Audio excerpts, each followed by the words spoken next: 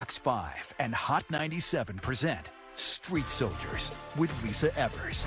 I'm so glad you're joining us for this episode of Street Soldiers on e-bike dangers. I'm your host, Lisa Evers. As e-bikes and scooters powered by lithium-ion batteries grow in popularity, so do the number of fires. With the death toll rising in New York City, there's an intensified focus on what can be done to keep everyone safe. This FDNY training video shows what happens when a lithium-ion battery overheats and ignites. There's an explosion that sends flames shooting out very fast. When the fire starts near an apartment front door, like it did in one Manhattan high-rise on November 5th, 2022, residents couldn't get out and firefighters could not get in. So they bravely used daring rope rescues to get the family to safety. If anything, I think the public is not hearing how bad it is. I think there's more fires. There's more fires closer to where people live than they realize. The fire that officials say began in an e-bike repair and battery charging business on June 20th claimed 4 lives and displaced dozens of residents. The safety worries are very real for the entire community, says New York City Council member Christopher Marte. There's a lot of fear that the community has now. We have a lot of e-bike charging stations. We have a lot of businesses that have e-bikes being charged in them. And so people are concerned whether their building is next. There's an added danger from the smoke since the batteries are made with a petroleum-based plastic. They spread toxic chemicals into the air, causing a health risk for firefighters and anyone nearby.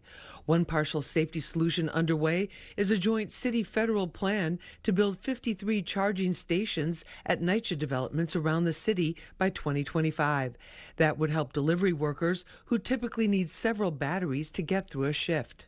I think that is very good initiative because the administration, they want to support not only the delivery workers, they want to support all the communities. Unlike many other consumer products, there are currently no federal safety standards in place for these e-devices. Consumer Reports policy analyst Gabe Knight says buyers need to do their homework. Make sure they have a legitimate website. Make sure they're not a fly-by-night company. Consumers should check to see the battery they're buying is third-party tested by an accredited lab. Also, I would advise being extremely careful if you're buying secondhand batteries. Captain Farinacci gives these safety recommendations. We can't charge the bikes when we're not around them. We shouldn't charge the bikes overnight. We shouldn't leave them unattended. And we certainly shouldn't block our fire exit, our front door, when we're charging them. Let's go in depth on this important topic with our panel. Joining us is Christopher Marte. He's a New York City Council member representing District 1. District 1 includes the neighborhood of the Lower East Side, which has many delivery workers who rely on e-bikes for their livelihood, and also where the fatal fire was recently that took 4 lives. So, Chris, thank you so much for being with us. We appreciate it. Got it. Thank you so much. Also with us is George Farinacci. He's the Vice President of the Uniformed Fire Officers Association and also a captain with the New York City Fire Department, FDNY. George, thank you so much for joining us. My pleasure. We appreciate it. Also with us is Gabe Knight. She's a policy analyst with Consumer Reports. She's been taking a very close look at what are the regulations that are there, the ones that are blatantly missing. So we're going to find out a lot from her as well. Gabe, thank you so much for joining us. Thank you for having me. Thank you. George, I want to start with you because we need some basic facts about these battery fires. Are they as bad as we are hearing and they seem to be? I'll be honest with you, I think they're worse. Let's see, I have, in 2023, year to date, we had 110 fires from lithium-ion batteries. 70 of those fires were linked directly to e-mobility devices. There was 13 deaths associated this year, to date. As opposed to last year, we had 2 deaths and 100 fires, 102 fires. So almost a similar amount of fires, but the death toll is rising on these things. And then what makes them so deadly and difficult? Because we've seen daring high-rise rope rescues to get people out who are trapped in the building. We've seen, so many other things that have happened. The grocery store in the Bronx. We've seen the one in Councilmember Marte's district, where it was an e-bike and a battery repair shop and charging station. What is it about them that makes them so dangerous? Several factors. One of them is that they ignite so quickly And the nature of these e-mobility devices, for example, is people like to store them near the front door, because who wants to traipse this thing through your entire apartment or house? So you leave it by the front door, you charge it, they take 12 hours to charge, and they're cutting off your means of egress. You can't get out of the house. The fires don't go out. They often reignite. Even after it looks like they're out, they just start, bursting into flames again, and they ignite very, very quickly. So you don't have a chance to get out. All right. Christopher Martins, City Council member. Some legislation, there was a hearing in November of 2022 before the City Council where there was a lot of testimony about this. There was a video presented by the fire department, a training video that shows that when these batteries ignite, they basically shoot flames out in many cases. Where do things stand now in terms of protection for people in the city? Yeah, so we passed a package of legislation that will only sell certified ion batteries to hopefully get a lot of the illegal ones or uncertified ones or refurbished ones that haven't been taken care of properly off the market.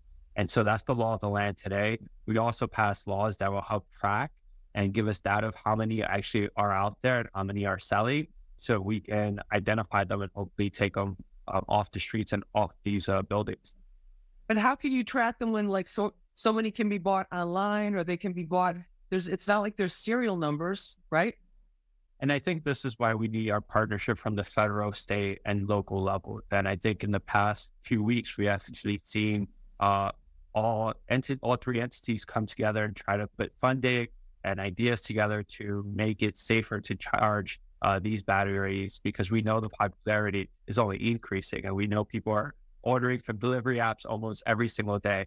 And so we really need to work in unison also with FDNY to make sure that even with the protected batteries, that we're doing it in a safe location. All right. David, you've been researching these batteries and these battery fires and the devices for many months and have done a number of reports on it, extensive reports.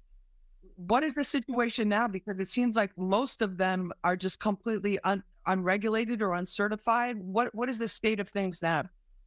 Right. So currently there are no federal rules for lithium-ion batteries. There are voluntary industry standards for the batteries as well as for e-bikes, but many companies simply choose not to follow them.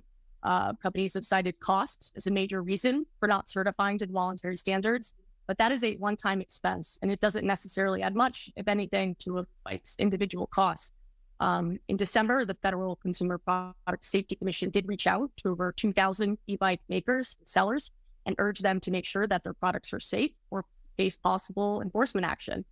At this point, we just don't know if those manufacturers that have failed to follow best industry practices will change their course, start prioritizing safety, or if they will continue leaving consumers at elevated risk. Stay with us. There's more to come. George, one thing I want for people to understand, a lot of times we hear that these fires are starting while people are charging. And I've had conversations that people go, well, I'll charge my e-bike overnight. I'll plug it in. What could possibly happen?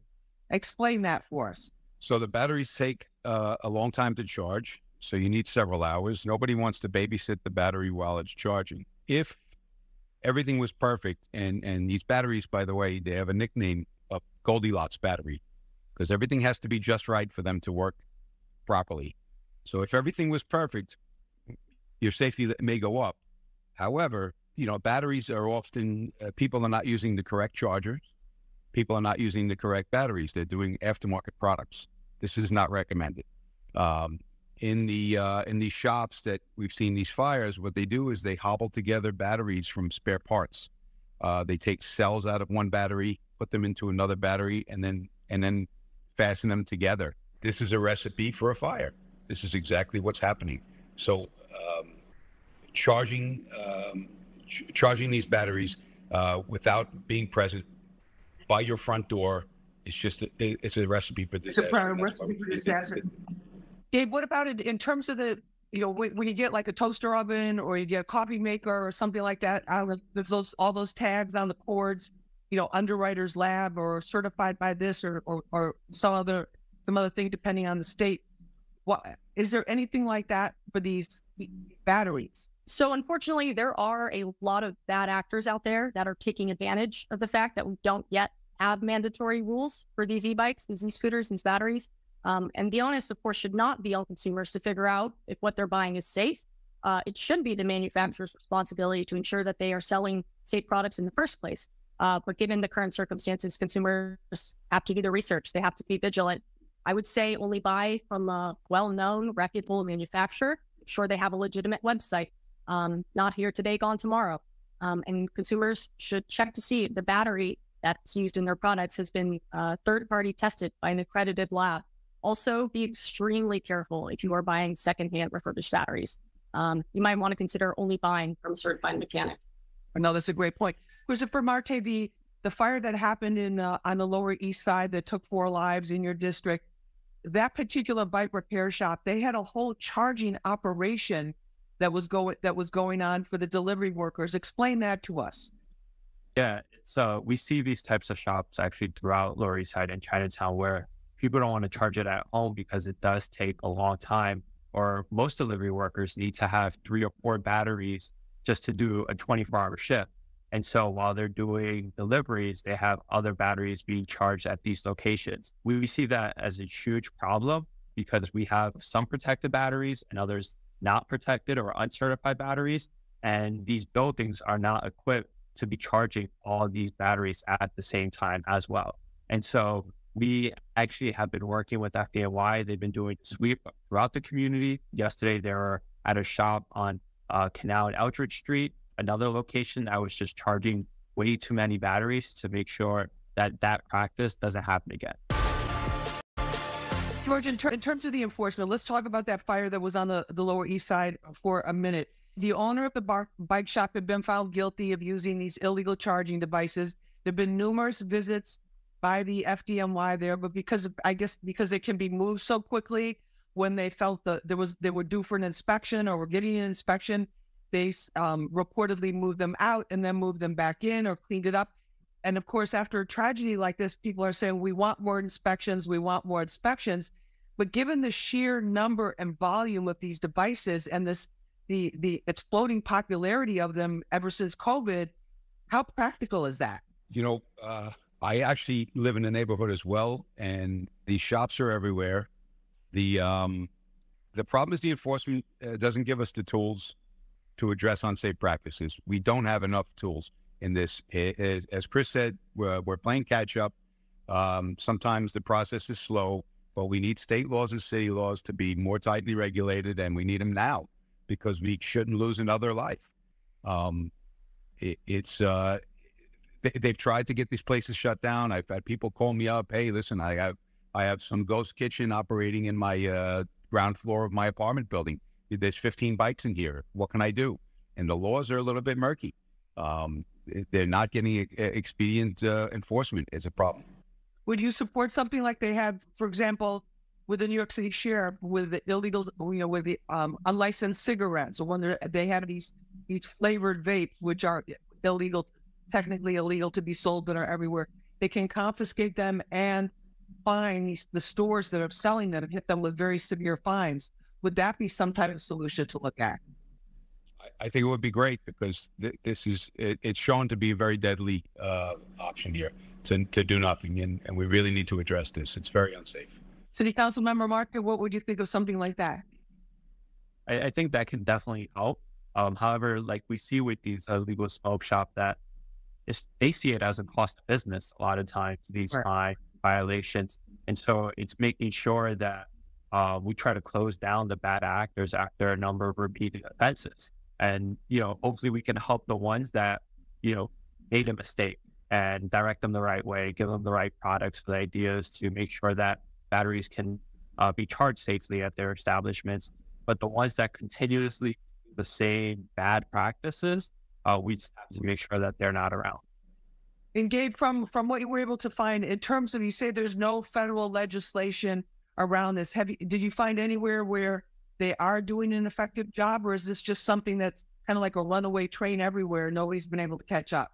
So sorry to clarify, there are no federal rules. There is actually some legislation in Congress now that would enable CPSC, Consumer Product Safety Commission, to establish a timely rule. these lithium-ion batteries. But as of now, there's no mandatory standard. And unfortunately, it is very difficult and very time-consuming for federal safety regulators to create new rules for products. This is unfortunately thanks to an ill-conceived law passed by Congress in the 80s. It greatly impedes timely rulemaking. And the consequences of that is that it means companies put profits over the safety of their consumers in some cases. And companies can do this for years before they're actually held accountable. And in the meantime, it's consumers who are paying the price. What about your concerns about the shops who are, continuing to do business, especially in your district where it's very densely populated? It's really scary, but fortunately, there was a major announcement made by Senator Chuck Schumer and Eric Adams that they're going to create new charging hubs in over 52 Nitro properties throughout the 5 boroughs. I think it's going to be around 173 different types of stations. So hopefully this will take it out of people's homes and put it in a safe location where they can be charged. Of course, these shops are still going to be popping up left and right until there's more regulation. And I think that's where, whether it's my office or constituent on the streets, doing 311 complaints and seeing if they see something, report it. The mayor also announced that the response time, which typically was within 72 hours, is going to be decreased to maximum 12 hours. And so we're going to have a lot more FDNY officers at these locations as quickly as possible. And so we're trying different aspects to make sure that there's a lot more safety, but we have to do a lot more. What I don't understand is, you have meat products are regulated, you have food products are regulated, chemicals that are used in, household chemicals are regulated federally. I mean, pretty much everything that we use, in our daily lives is kind of regulated. So it just seems a little crazy that this isn't in any way. Right. So actually, that's a bit of a misconception. People do assume that products they buy for their home are safe and do meet federal standards. But unfortunately, for a lot of consumer products, that is not the case. I mentioned there was a ill-conceived law passed by Congress in the 1980s. That was an amendment to the Consumer Product Safety Act, which basically requires the Consumer Product Safety Commission to rely primarily on voluntary standards rather than making their own mandatory safety rules. And this hamstrings a lot of quick rulemaking. So people suffer from that. Across the country, too, you say New York City is the canary in the coal mine here. Are we unfortunately on the cutting edge of this? We like to be when it's good things and good trends or fun trends, but... Sure. No, absolutely. I just think, yes, we are unfortunately, until either manufacturers step up across the board, change their tune, these bad actors, and start abiding by these voluntary standards, or we have a safety rule in place that applies to all manufacturers. I think, unfortunately, we're going to keep seeing more events like this, not just in New York. And George, there's another aspect of these batteries you want to educate us on.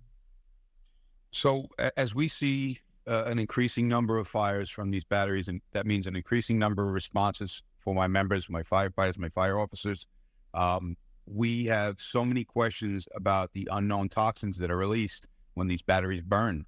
These are all hazardous chemicals, serious carcinogens. The smoke that comes off these batteries sticks to our gear, as well as exposing all of the civilians and lingering in the house, but it sticks to our gear. That means every time we put our gear on after that, it's going to have some remnants of this carcinogen that's going to dig deeper and deeper into our skin. Cancer is a huge problem with the fire service. We lose more firefighters to cancer every year than anything else. Sorry to share that. We'd love to understand this better and have some studies done. George, a final word, if you could do anything you wanted to do, your organization and concern the leaders of the fire department like yourself, what would you like to see happen to give you the tools that you guys need? What are those tools that you need? And also to protect your members. We really need more enforcement options. They really need to give us more leverage to enforce safety.